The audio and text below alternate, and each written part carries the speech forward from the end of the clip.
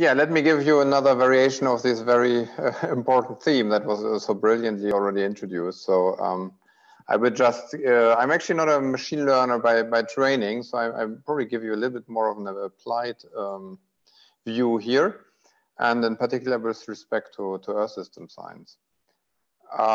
Maybe this is clear to everyone. I just want to reiterate the point, and it was made also clear before, that the Earth system in particular is a very challenging system because it is a very complex system combining biological, chemical, and physical processes together.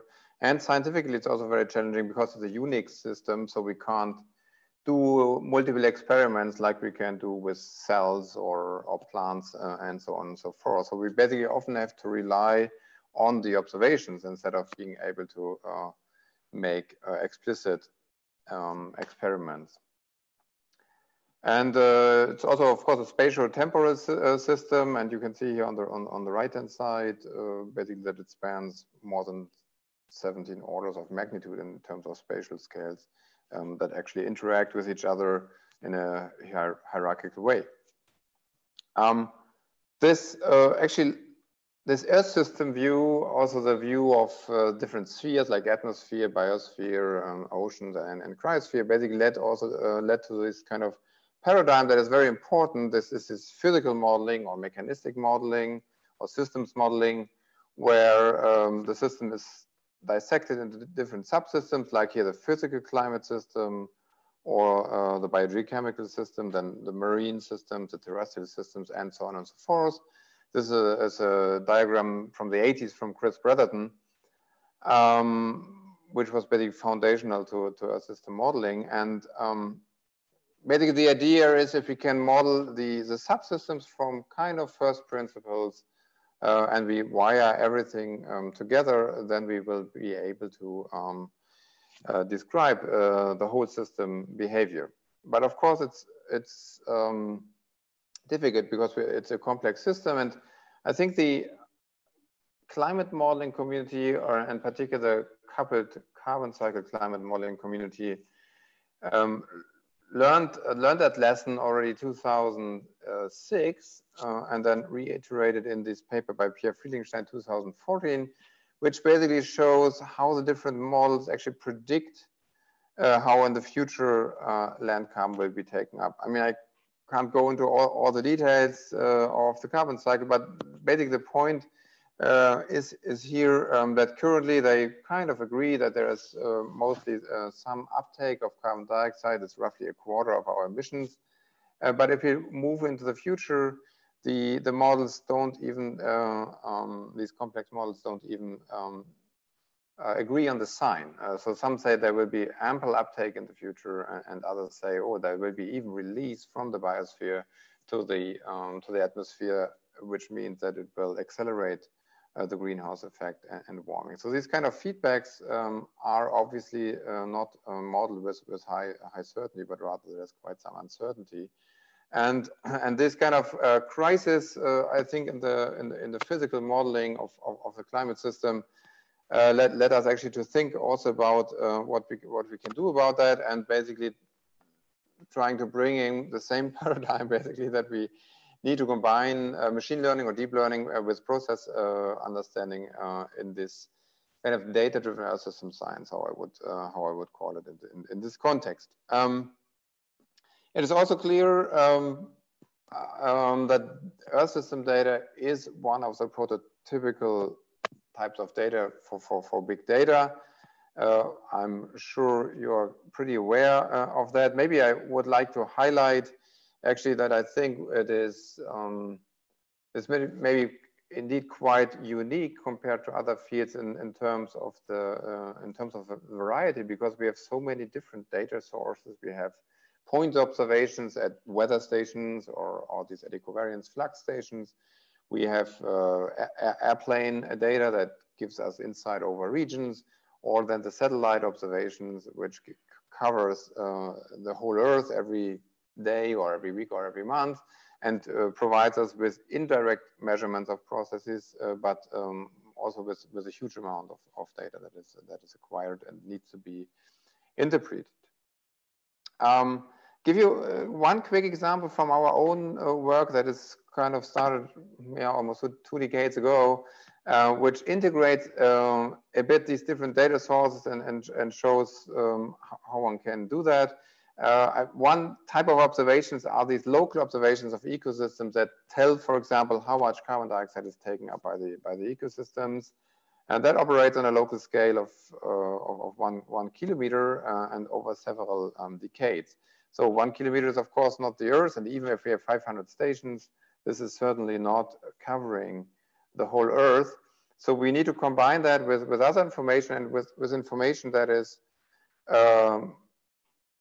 available globally. And the example is of course the Earth observation, which observes the whole Earth globally, but maybe not, that doesn't directly measure the variable of interest. So, for example, carbon uptake by the ecosystems is not directly measured by the satellites, but rather states of the vegetation, in particular the electromagnetic state of the vegetation. And so, basic idea is here to make use of those two of the information at that intersection of the scales where both observational systems operate, and just use machine learning methods to extract the joint information and build a statistical model that then can be applied to the global scale. So it's nothing else actually than a regression model. It has been let's say this approach has been leading actually to first totally data-driven view on what the ecosystems are doing, like in terms of photosynthesis on the upper left or evapotranspiration on the upper right. and what we could see here is quite plausible patterns derived from the data, from this merging of the data, like active systems in red during our summer in the northern hemisphere. We see also monsoonal systems here in Southeast Asia, and also quite some dynamics following the dry and wet seasons in the tropics. And then we see covariation of the water fluxes and sensible heat fluxes, but that would go too much. Of course, this is just basically, if you want, it's just a black box model, and one can do these animations with that and can be happy that one can derive plausible results. But of course, here's already the first plot that shows that we need to use, of course, those how we call upscale data to confront that with physically based models. This is one example here, and what we can see here, the gray is basically our data-driven model with the uncertainties, and what we can see here, particularly in the tropics, the process-based models of the carbon cycle had a much larger uncertainty than our data-driven estimate, and that can then lead to question hypotheses embedded in those models, particularly the ones with a high estimate, and that actually happened, and it can then, this confrontation with the models can then help to improve actually the models and help the science overall. The point that I would make, I would like to make actually with these pretty simple machine learning approaches that we use, we didn't really consider dynamic effects, or we only considered them with some hand designed features. So like what was the rain over the last 3 months or last 6 months. And in addition, also spatial context was not considered. So it was really a pixel by pixel prediction independent of the neighboring pixels. That probably already rings the bells. If we talk about temporal context and spatial context, and we are pretty quickly at deep learning paradigms, because this exactly exploits those structures. And here in this paper, we just want to make the point, and for many of you, it's probably also very obvious, that actually many of the classical machine learning tasks really map into earth science tasks, like object classification and localization relates to pattern classification, like hurricane detection or atmospheric river detection, drought detection, and so on and so forth. And the question of downscaling, getting to finer scales from climate forecasts or weather forecasts that are usually not at a kilometer or sub-kilometer scale, this statistical downscaling relates, of course, directly to super resolution and fusion in the computer vision arena. So these are quite static examples, and then we have kind of the I find more interesting even dynamic parts where we want to predict into the future and want to predict dynamic systems. Like video prediction is nothing else than forecasting fields of variables over the Earth, or language translation maps directly the dynamic time series modeling, where in both cases, often your current behavior depends a lot on what happened on the context in the past. Like a word might have a different meaning depending on what has been said sentences before. And for the carbon cycle, often the trajectory of an ecosystem depends also on whether there have been, for example, clear cut 10 years ago or not. So very, very similar thing where legacy and history matters. Let me give you one example from our work regarding this part, which is again, of course, an Earth system question. I like it a lot.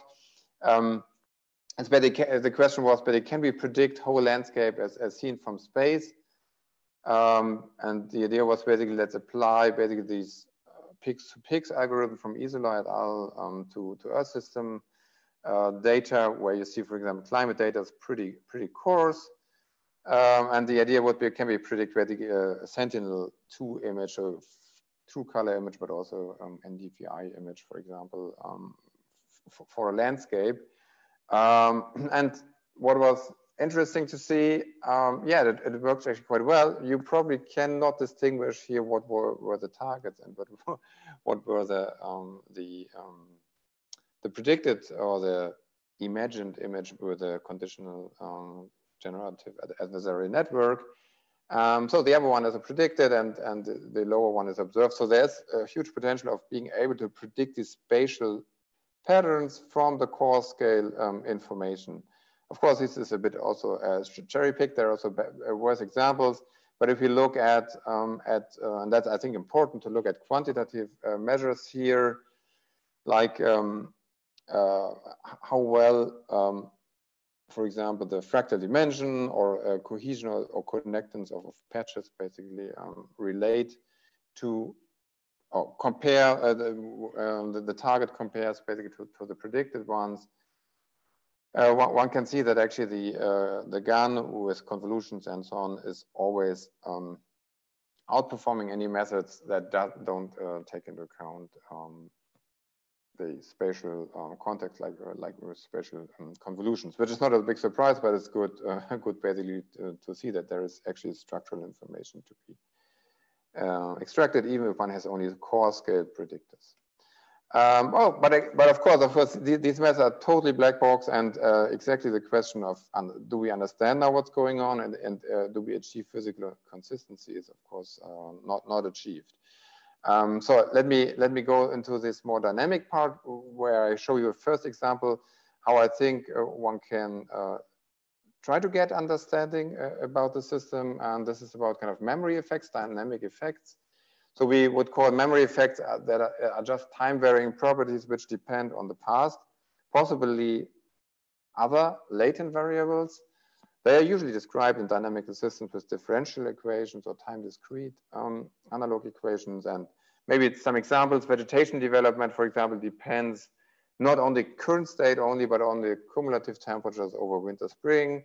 That's modeled as temperature sum. Or if we look at soil moisture, a simple water balance will tell us the soil moisture at a certain state depends on the integral of the inflows and the outflow over a certain time.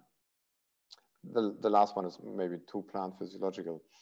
So this is a kind of memory effect, and these kind of dynamic and memory effects, of course, can be well modeled with recurrent neural network approaches that are nicely shown here by from the web, basically, where exactly we have a state that is developing here. This is this age, and the state is influenced by input variables, and together with input variables, it will then produce also an output. the system, and that evolves. Since the state evolves over time, also the output evolves over time together with the input x here. And then, of course, it can be compared with a loss function against observations. I actually convinced myself, I don't know, 2016 or 17 on a short sabbatical, that this actually works quite well. I won't go into detail, but this is basically modeling NDVI time series over also greenness of vegetation, so it's a state variable also over Africa. And colleagues of mine did that with a random forest with very well-designed hand features of drought effects and so on. And I just plugged in all the climatological data and with a recurrent neural network, and got actually quite good agreement and some better agreement even than with the hand designed features. But again, with a black box approach. And now, if you want to understand the system better, for example, we want to understand better where are memory effects, where are historical effects more important than another. We were thinking that work of a PhD student. We thought, okay, what if we train the model first in a regular way, and then we do a shuffling of the time series, both the predictors and the targets. So basically, the temporal structure is destroyed, and then we say the memory effect is basically the error we make with a permutation. So the error when the model doesn't have access to all the temporal structure minus the error without permutation. Then one can do that, of course, also by shuffling only blocks of the time series, so that there can be access to some memory, like 2 time steps, 3 time steps, and so on and so forth. And that's actually quite interesting globally. The prediction of the NDVI, so where we see memory effects, is actually particularly in the semi-arid region. So that is indicating that these memory effects obviously relate a lot to soil moisture and water cycle. What we can see here also that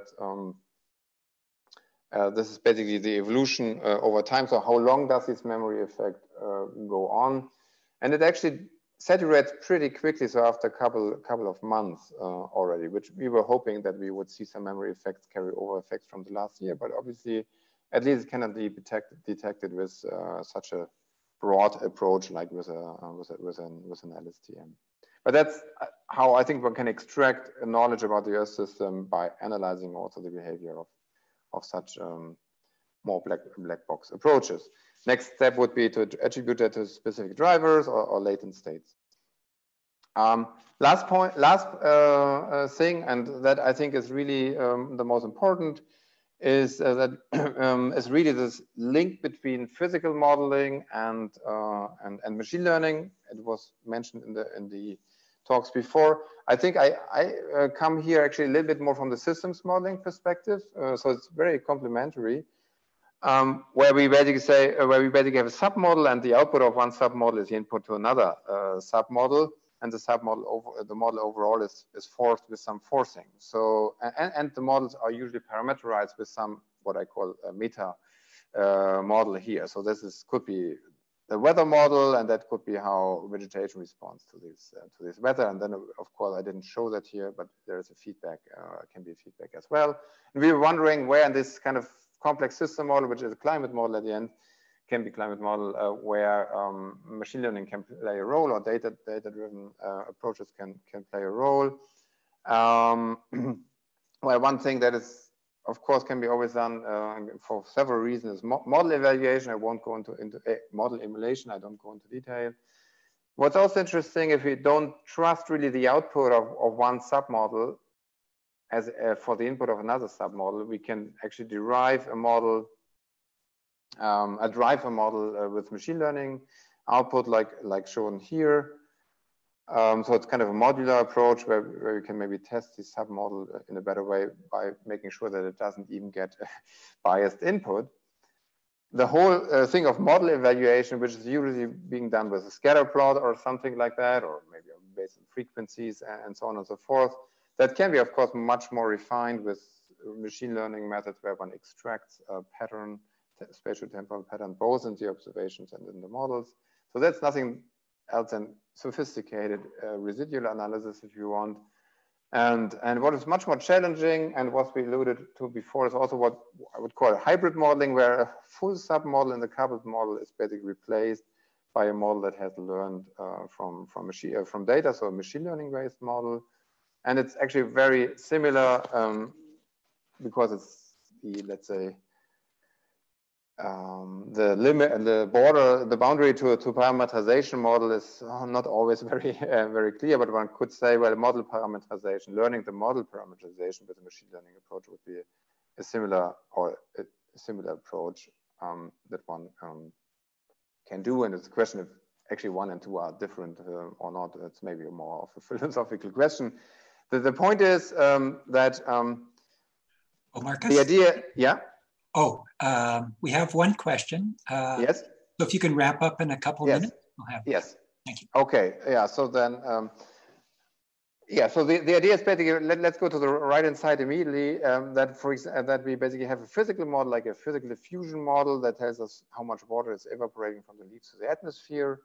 That is quite clear. But then we have a sequence of stomatal aperture, what the leaves are doing, and that's much less clear. And why not trying to model that with a machine learning approach, like a recurrent neural network, that gives the sequence of stomatal aperture, so that kind of the diffusion coefficient of the physical diffusion model, and then the diffusion model is applied to then predict the loss of water from the leaves and also the uptake from the leaves. Yes, again, I think it's really a complementary approach to what was presented before. I believe I will be, yeah, sorry that I'm a little bit out of time. I have just one quick example from respiration modeling, which is very similar. We have a physically based equation here on the bottom. And one of those parameters, the base respiration, can be modeled with a machine learning approach. And the idea is basically to try to infer this latent variable via combining this approach. We have been doing that. We get actually very plausible patterns. We even get diurnal variation of this parameter of this base respiration. So that's the idea, that we can maybe infer system state that are not accessible to observations directly. Yeah, sorry. We are doing that currently with a hydrological model, where we also try to infer states like soil moisture with a totally machine learning based approach on the top, and then integrating that into a hydrological model. So again, to achieve this consistency, it also works quite well. Sorry for that. Maybe I go quickly here, so we can basically then, with this data-driven, if you want data-driven assimilation system, get root zone soil moisture and anomalies of root zone soil moisture, quantities that have not been observed. And yeah, we are just looking into that, how it looks very plausible, or what we can really gain as knowledge. And I wrap up with the point that I don't want to make the point that climate modeling and so doesn't work, but rather that we should complement this hypothesis-driven approach with an observation-driven approach, and that at the end we have to combine these two approaches. And the interesting things actually come and drive science forward if models don't agree with observed patterns, and that's where we then have interesting puzzles and surprises, and we have to do this model data integration. Thanks for your attention. Yep, thank you. The question is, I am wondering how the modeling of vegetation states you showed varies in different types of vegetation and ecosystems. Yes, yeah, it does vary actually, and it is also a predictor. Couldn't go into detail, but it's written up, of course. So basically, the vegetation types as a static predictor. So the machine learning approach can actually learn that different vegetation types or different climate zones and areas actually do respond differently. I don't show this here explicitly. What we show here is basically different climate zones, so transition water-driven, transition energy-driven. The point is that at this relatively large scale, 0.5 degree pixels, one can also look into vegetation types, but often one has very, very mixed pixels. So that to look into that in more detail, it's probably very helpful to do to repeat these kind of things also on the higher resolution where the vegetation types are not mixed so much. Okay, thank you. That concludes our first three talks.